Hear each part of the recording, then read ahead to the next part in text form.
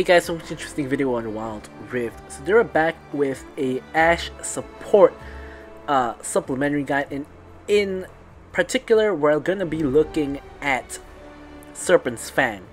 So now, because shielding is like really common in the current meta, both on tanks like from their passive skills or gargoyles, stoneplate, and a lot of the enchanter supports as well.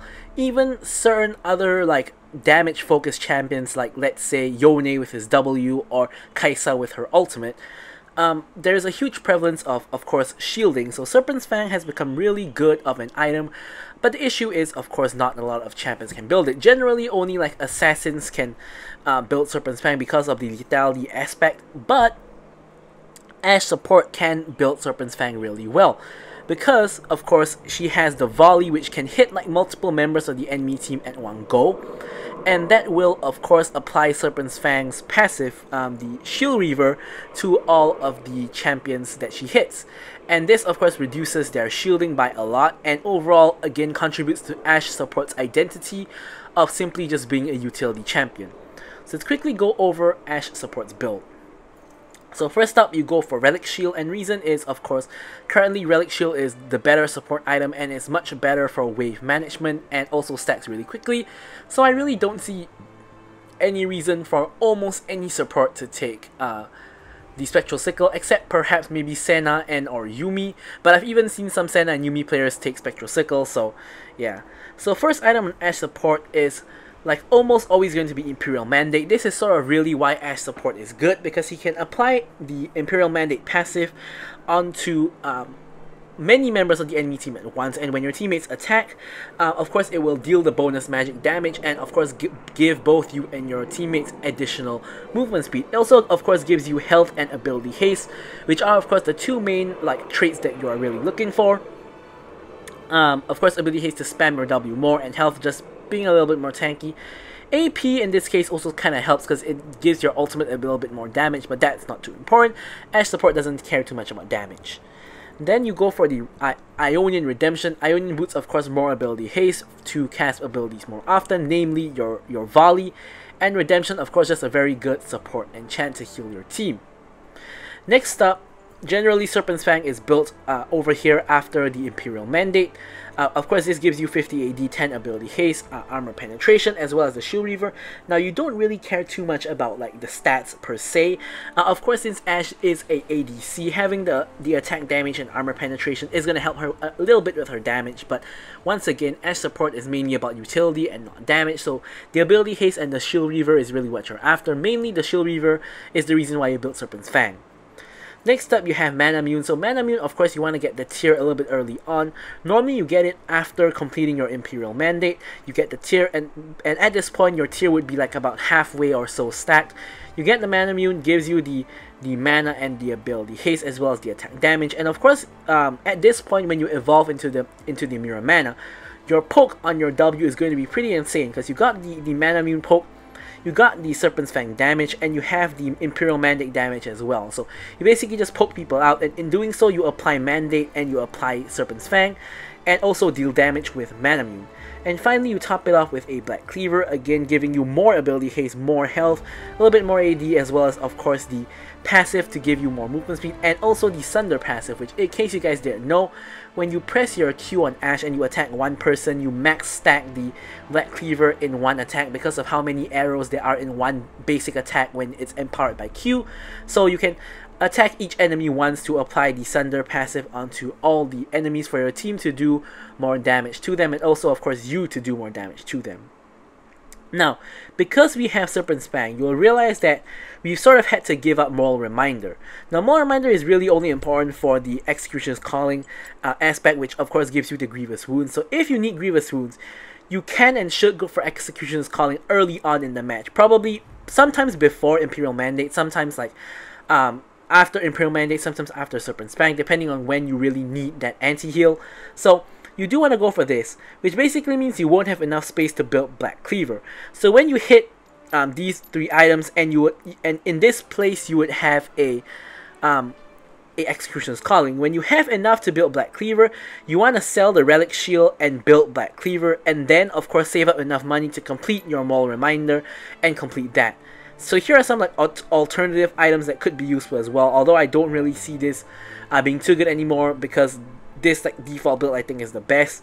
But you have like Cosmic Drive for movement speed and ability haste, you have Liandry's Torment for the burn, and you have like the normal support items because you can proc it using your Font of Life, which we'll get into in a moment.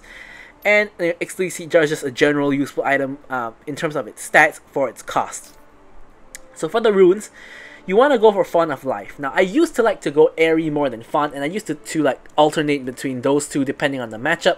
But nowadays I go for Font like 99% of the matches because once again, Ashe Support is about utility, Airy is more about damage because you can't really use it to shield your allies, you can only use it to poke the enemy. So Font of Life, you can use it to of course heal your allies, which again you can apply it onto multiple people with your Volley, which is kind of the main crux of why Ashe can even be, you know, built as a support in the first place.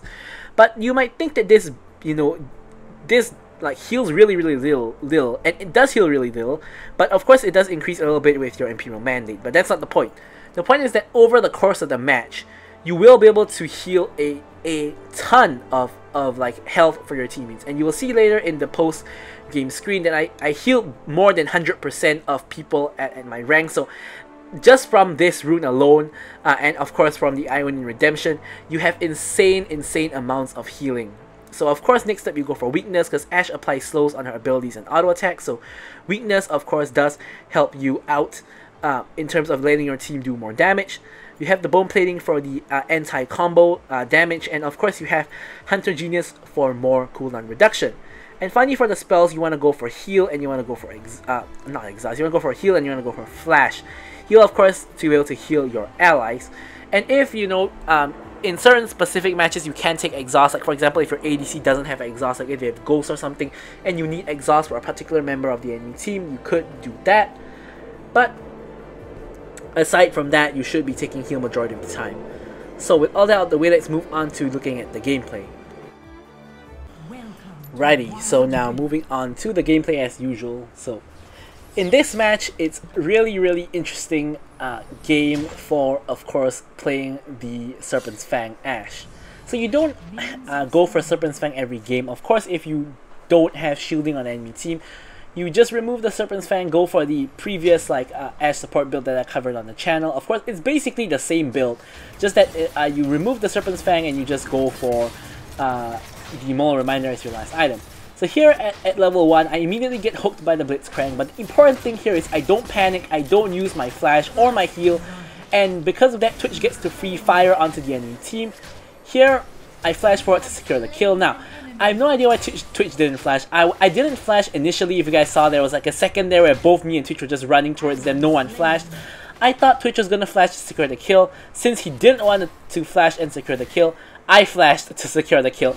And when I flashed to secure the kill, he flashed as well, which didn't really make sense. So we ended up both flashing when only one person needed to flash. I thought I wanted to give him the kill and let him flash for the kill, but he didn't, so I wasn't gonna let the Kai'Sa escape. But anyways, it was, I guess, kind of just a big miscommunication there, but either way it worked out. So you see here that a lot of times if Blitzcrank hooks you at level 1, you're not really gonna die unless number 1, you're very badly out of position, or number 2, they have a very strong like level 1 ADC like a Draven. But Kai'Sa is most likely not gonna kill you level 1, especially because I didn't let her pop her passive onto me. It only got up to 4 stacks, so she didn't do that much damage. But even if it was something like a Nautilus or a Thresh, likely most of the time you would still be safe. You of course have to see the scenario based on who your ADC is, who the enemy ADC is or support is as well, and you know, just play by ear whether you want to use your sums or not.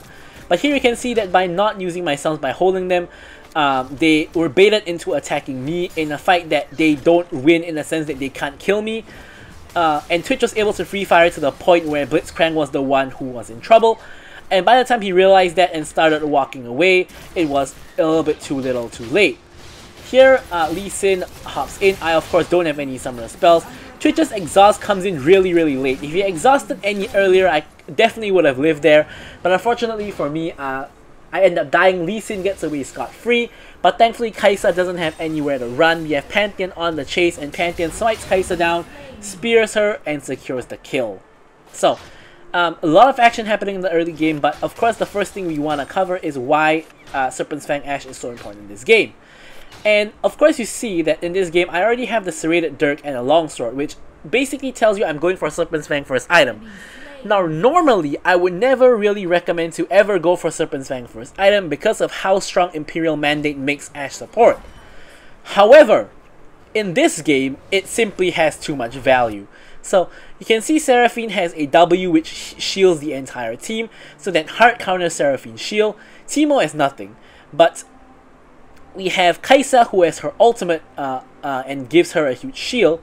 We have Lee Sin who has his W shield, and we have Blitzcrank who has his passive shield. So literally 4 out of 5 of the champions have a shield, and Seraphine's shield is a big shield which applies on multiple people. So I think in this game Serpent's Fang, it just becomes so important, and I decided it's important enough to rush it as my first item. So anyways, this is like, again, one of the very rare instances that you go for Serpent's Fang first item. Most of the time, going for Mandate first item makes way more sense. But anyways, in this particular game, just because of how much shielding there is on the enemy team, I've of course chosen to do that. So here Blitzcrank rotated in mid to mid for some reason, which basically allows me and Twitch to harass this Ashe. Lee Sin, however, I spot him coming up. You can see that I immediately walk back and I ping Twitch back. But of course, I still have my ultimate, which allows me to stun the Lee Sin. Unfortunately, I end up taking the kill on accident there because Twitch did way too much burst from that one auto attack and ended up finishing off with the auto attack. Here I tank a tower shot to let Pantheon go in, and once again, with the Kai'Sa slightly out of my screen, I launch a W just for the slow, but end up KSing the Pantheon inadvertently. Once again, you are playing support, and even though you're playing Ashe, you are building as a support. So here, I was initially trying to back, but I realized that we can actually pick up this first tower, which is exactly what we're doing here. So we managed to crack the first tower before the Dragon and Herald even spawn. Yeah, me and Twitch are doing well. So once again, as I was trying to say just now, remember that when you're playing Ashe support, you're building Ashe support, so you are a support. Even though you're playing an ADC champion, you are a support. So getting kills on yourself is not exactly the most useful thing in the world, because you're building more and more support items. Whereas getting kills on Twitch, for example, is going to be way better because he can get his ADC items and scale faster. Even getting kills on like Pantheon is better even though he falls off, but he can get a stronger early game and of course snowball the game even more. Basically, long story cut short is you're the support, so getting kills on anyone is better than you. So do not KS people when you're playing support, whether you're playing Ashe or any other support, unless you're like Pike ulting someone. If not, don't KS when you're playing support. Anyways, here it looks like both Pantheon and Lee Sin are more interested in the Herald than the Dragon. So basically, both teams migrate down here, leaving Twitch and Kai'Sa in a 1v1 up in the top lane. And this is pretty strange because normally this happens at Dragon instead. But anyways, here now, Lee Sin rotated to mid, Pantheon is backing, and it just becomes a really strange situation. So now I'm roaming back to mid, so I have easy access to both the Dragon and the Herald. We can see Lee Sin on the Dragon now, so I'm going to be rotating over to the Dragon. I'm using the Relic to quickly proc the Cannon Minion, and me and Brian can rotate to the Dragon. Pantheon man drops himself into the Dragon pit. Lee Sin hops right on out, and here put the control ward to prevent anyone from seeing anything, but Lee Sin still manages to hop the wall to secure the Dragon. I ult the Lee Sin for us to secure the kill, and here the fight kind of goes sideways with Kai'Sa picking up a double kill as well. So here we're gonna have to back off a little bit, and here I'm just gonna back. Enemy team gets mid prio and is gonna start shoving down mid. Now, since I do not have my support item completed as of yet, I don't buy the redemption. I'm going to buy the tier first to start stacking the tier, and then on my next back I can pick up the redemption when my support item is completed. So here I'm kind of waiting for a wave so that I can prop my support item. Here I do manage to do that. Of course, in this game I've been roaming a lot more than a general support would. I'm just staying with the ADC because a lot of the action has been happening elsewhere on the map, because Blitzcrank is roaming to mid, you know, a lot, and also the Herald fight happened at the bot lane, or rather not even Herald fight. It's just two teams posturing for Herald happened in the bot lane. So I'm rotating a lot, but now I'm finally back at top lane. Of course, Pantheon did ult in and is able to secure the kill together with the Twitch. I wanted to shoot my W again for the assist, but of course that might end up KSing by accident, so I don't quite do that. Or that I do that, I believe in the wrong direction or something like that. Here, Teemo puts down the Herald. 3 enemy team members are present, so we can't really do anything aside from just clearing the Herald, which is exactly what we're gonna do. Seraphine has a Banshee's Veil as her first item, which is a really interesting buy. And you also can see kind of like the Ashe arrow tax, as I like to call it, on the enemy team. So because of how long the stun is on Ashe's arrow, you force the enemy team into going for items like Merc Treads. So you can see Merc Treads on the Sin, Merc Treads on Teemo, Merc Treads on the Seraphine. So we also have a Morgana in this game, by the way. So Merc Treads has kind of insane value for the enemy team from the Ashe alt Morgana root, as well as the Brand and Morgana's general magic damage. So really smart purchases by the enemy team. And Blitzcrank even has gone so far to get a QSS. Now, why did they do that? I don't know. I don't think it makes sense for a support to get QSS, because even if he gets hit by Ashe Arrow or Morgana Stun, it's probably better than anyone else on his team eating that ability. So I wouldn't be buying QSS if I was Blitzcrank, unless maybe his game plan is to stand in front, tank the Ashe Arrow or tank the Morgana root, QSS and run away.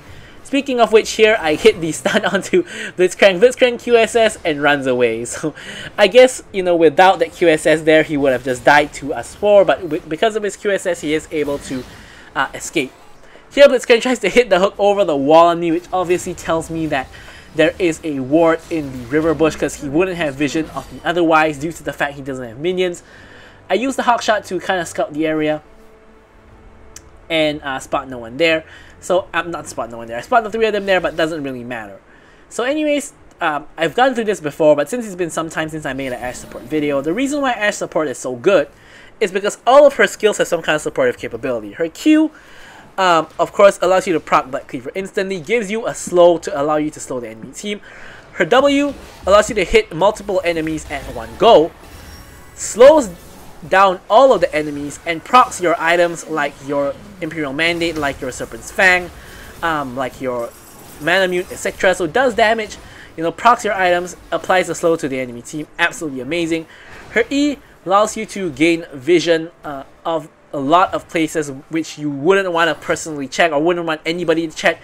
Just launch your hawkshot in the area and check, you know, if there's anyone there. And her ult, great for disengage, great for finding picks, as you guys saw just now on the Lee Sin, and also great for just like general cross map plays to like save your teammates or to set up a kill for them. And yeah, so Ashe Support, amazing utility.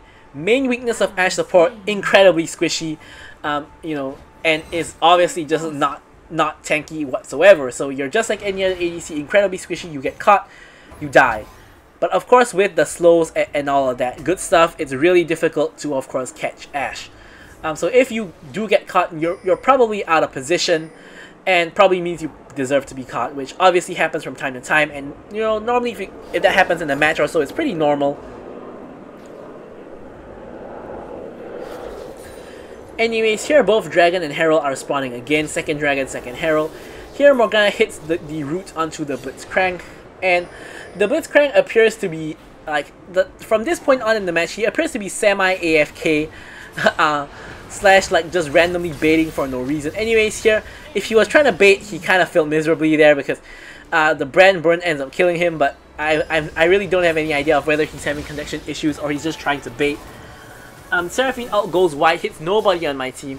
Double redemption comes down for the heal. For some reason Morgana got redemption as well, but I found that to be pretty weird because Morgana generally wants stasis so she can ult stasis, but yeah. So here we end up going for the Herald instead of the Dragon. So here I send the hawkshot to check on the status of Dragon. You can see that Dragon is, right, you can't see, but Dragon, as you guys can see, has just gone down. So basically it was really low when the hawkshot reached. But Pantheon didn't wait for the hawkshot. He just like ulted in and now he's dead. So that's not ideal. Here I use the ult onto the Lee Sin. Unfortunately, he's a little bit out of range, can't be caught. He does launch himself back in though, so I guess he can be caught. So here Morgana hits the root onto Kaisa, Kaisa dies. And here we're on the chase for Seraphine and Blitzcrank, who are the last remaining 2 members of the enemy team. Here I splash over to W to break the Banshees, not Banshees, yeah, it is Banshees actually, to break the Banshees, and then auto attack to slow. Eventually though, we do manage to kill the Blitzcrank instead of Seraphine, but hey, you know, that still works out. And with that, our job is done. The enemy team is beginning to respawn, and there's not a lot we can do anymore. So here I'm just going to recall and pick up the Imperial Mandate at last. Of course, Imperial Mandate, as I mentioned, is the most important item for Ashe support. A little bit late on the Imperial Mandate this match, of course, because we went for the tier and the redemption in between. But we still got there eventually, and now you can see that Ashe gives a lot more utility with that movement speed. The Ashe support with Imperial Mandate is really underrated in terms of how much extra damage and like not really damage but movement speed she gives her team. Like just chasing people down or just kiting away from the enemy team with Ashe's Imperial Mandate is insane because of how Ashe slows them down. And like here, so I slowed Teemo down, Imperial Mandate procs and gives Bran and Morgana the movement speed to run towards the Teemo and just kill him like that. Lee Sin hits the Sonic Wave onto me, but I'm not too scared because my whole team is with me. Here again, I'm using my W to apply Imperial Mandate, apply Serpent's Fang, make sure that not too much shielding or anything like that can happen.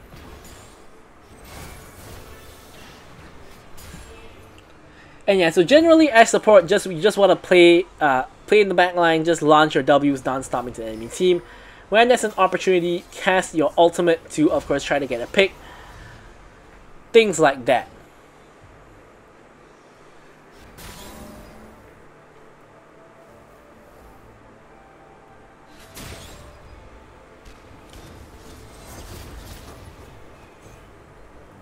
So here I'm letting Bran take the wave while I just stand around and get passive XP. So even if you're a support and you're not taking the wave, there is still benefit to standing around the wave when someone takes it, because you still get the passive goal and the passive XP from the wave to, you know, of course, get yourself to a higher level, and of course just get yourself more like passive goal in general. So here you can see a couple of enemies around the area. I ward the bush to just make sure that, you know, nothing funky is happening. Blitzcrank uses the QSS to escape again. Once again, I guess you could say that the QSS is a good purchase from Blitz, because without the QSS, he would have died on like 2 occasions now. So I guess it does have some value.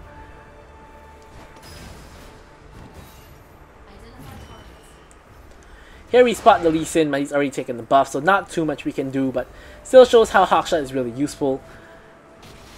And here Lee Sin hits the Q onto Morgana. I actually thought Lee Sin was going to go in, but he did not. Anyways, our whole team is kind of grouped up. Twitch tries to go on the Lee Sin. Lee Sin is really overextended. I actually tried to ult him here, but he ends up jumping the wall, so a little bit unfortunate. Teemo coming in for a strange flank, but Lee Sin's already gone, so basically we just end up chasing Teemo down and getting a free kill. Hook comes in from the Blitzcrank. We try to use Redemption to save our teammates, and double Redemption again with the huge healing. And now Blitzcrank is gone as well, and now we're on the chase for the rest of the kills.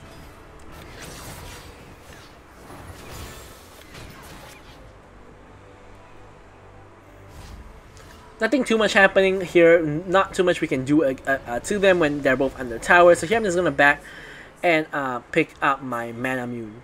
So of course, once again, Mana Mune is never really going to be evolved when you get it. Here I spot Lee Sin overextended, so I hit the ulti to stun him, and my team is able to get the pick onto the Lee Sin.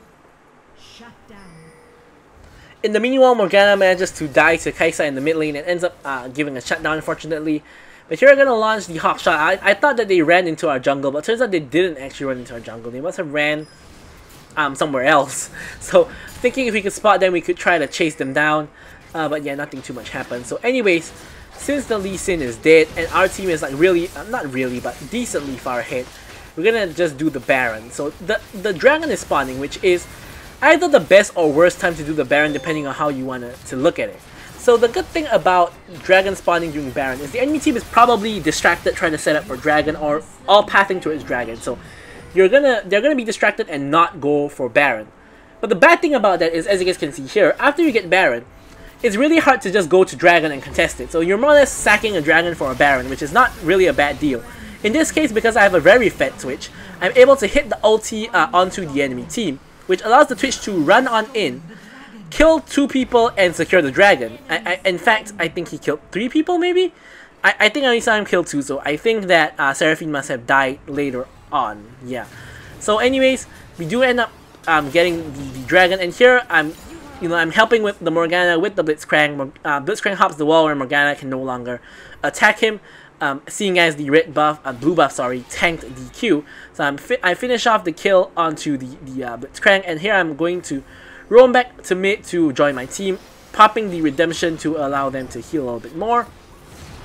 With the help of the Baron buff, we can easily push down this tower, and the enemy team is all about to respawn, but since we have double cannons and we have the whole team here, we can also push down this inhibitor, and then it's probably time to back off. So here, a little bit of a fight kind of just breaks out here, so I'm just like kind of just launching my abilities, poking them just a little bit, doing what we do. Of course, we can't really end the game here. The whole enemy team is back up and alive, so there's no way we can really end the game here, but yeah, not quite sure what we're doing here, just walking around.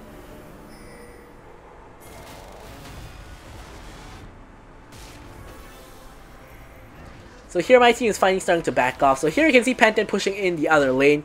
We're still pretty far ahead, so we don't necessarily need to reset right here. So here we're pushing in the minions onto the tier 2, and we are able to pick up the tier 2. And here we can see some enemies rotating over. Blitzcrank is just solo split pushing top for some reason. But yeah, nice R by Lee Sin to kick all of us in one go basically. Pop the redemption to just heal up a little bit. Here I get rooted, but thankfully I don't get hit by Lee Sin. I pop the heal for the movement speed and just dodge the Seraphine ultimate, dodging the root as well. So here I'm just staying in the backline and just trying to hit Ws onto people to prop my items basically, but my team is kind of losing the fight at the moment. Kaisa picks up a triple kill, and obviously there is no more fight to be had. And during this time, Blitzcrank is able to push down the top lane all the way to the inhibitor. So it's high time that we get ourselves some items and stop the Blitzcrank from pushing, or clear the minion wave if he is already going away. So here I pick up the Black Cleaver, basically at full build by this point. Of course, the only remaining thing to do is to sell the support item to get another item. Of course, most likely the Moral Reminder in this case, seeing as there is healing from the Teemo and the Kaisa, as well as, of course, passively from the Lee Sin. So anyways, Elder Dragon is about to spawn and has just spawned. My team is all just respawning, so what we're really trying to do here is trying to delay time and trying to make sure the enemy team doesn't do the Elder before our team gets here. So our team is all kind of making their way here. Another use of Hawkshot is something like this. So you can actually use the Hawkshot to reveal like hidden enemy traps, like Jin traps or like Teemo shrooms. So here you see, I reveal them with the Hawkshot, and I'm going to just clear them out so that my team doesn't get chunked by the traps. So here we're going onto the Elder Dragon Control Ward to make sure the enemy team can't see. And here I'm trying to launch the ulti to help out my Twitch or Morgana, but the fight has migrated a little bit more towards the enemy side. So kind of a fight on two fronts. We have a 2v2 at the top lane and a 3v3 in the Dragon Pit. Kind of a really strange thing to happen here. Popping the redemption. Unfortunately, Kaisa decides to focus me. Flashes forward, gets the kill onto both of us. And the fight sort of now converges onto the Dragon Pit. Now here, look at how low the dragon is. The Twitch could have just turned around and finished the dragon right here with like 1 or 2 more auto attacks, but he kind of gets kill hungry and ends up going for the kills, which I guess is fine because the dragon's partially reset and the Pantheon and the Twitch can still fall back onto the dragon and finish it up. But I just thought personally that if I were the Twitch, I would just finish the dragon there. Anyways, here Blitzcrank back in the picture, hooks Pantheon in, full combos him, which basically means Twitch is the only champion on our team still with the Elder buff, which kind of defeats the purpose of having the Elder buff. But anyways, Blitzcrank tries to do the same thing in Twitch, but thankfully Twitch has enough DPS to kill the Blitzcrank. And yeah, so we do still have Elder buff on Twitch, which I guess if someone on our team had to get it, Twitch getting it is probably the best because he's obviously the most fed member of our team. He's on full build and he probably can carry with the Elder buff. Anyways, there's a huge wave in the bomb lane, so here I'm just gonna clear up the wave. Another thing I didn't really point out as to why I didn't get the Moral Reminder and such earlier is because Morgana and Brand both have Moral Nomicon, which of course gives anti-heal, and both of them have a lot of AoE abilities to apply to the enemy team, so didn't really feel there was a hurry, but You know, now that we've completed everything else, of course, just getting the Maul Reminder is not gonna hurt. So here I can see Lee Sin in the area, which is why I backed off from the Honey Fruit. But now that I have Twitch with me, I'm not afraid to walk up here because Twitch can instantly destroy the Lee Sin if he tries to come in. Here I hit the ult onto the Lee Sin to try to get a pick for my team, and we do manage to pick up the kill onto the Lee Sin. Double redemption once again. Here the Kaisa gets caught out, tries to ult in to get the kill but ends up dying for it. And Twitch is just you know, having fun at this point. Only Seraphine and Blitzcrank are left alive, and at this point we can simply just walk down the lane and end the game. I do try to hawkshot to see if I can spot them, like if they're recalling or whatnot. I can of course launch my ulti to try to stop them, but I spot none of that, so instead we're just going to end up finishing the game and of course getting the win. So I'm going to leave you guys with the stats as usual. Thank you guys so much for watching the video, and goodbye.